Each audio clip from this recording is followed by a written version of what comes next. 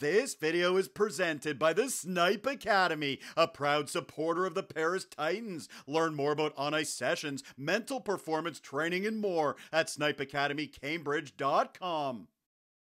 Sunday night PJHL action from Paris in the Brant Sportsplex. The Paris Titans playing host to the Woodstock Navy Vets, first period. And it's the home squad getting on the board first. Aiden LeBlanc gonna find his man out front, Thomas Lonsdale.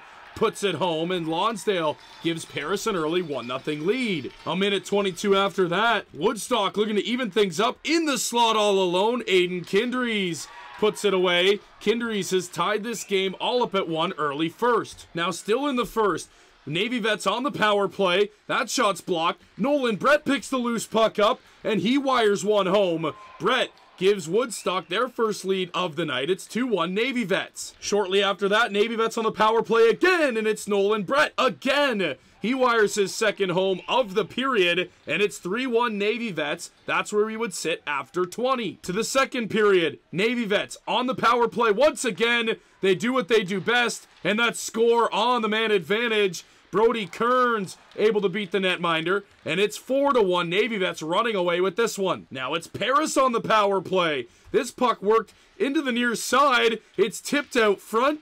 Aiden LeBlanc beats the netminder. LeBlanc has cut the lead in half. It's 4-2. Under 2 minutes later, a Navy Vet man advantage. Another one. They work it up top into the slot. Nolan Brett rips home his third of the night.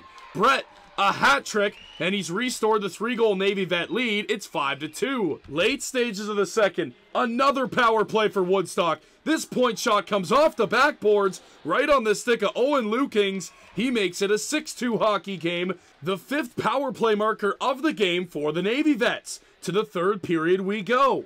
Now it's Paris shorthanded late stages of the third period. Aiden Switzer, what a move! Better pass! Owen Lalonde rips it short side, and it's a 6-3 hockey game. But that would be as close as Paris gets. 22 minutes of penalties kill the Paris Titans as 5 power play markers lead the Navy Vets to a 6-3 win.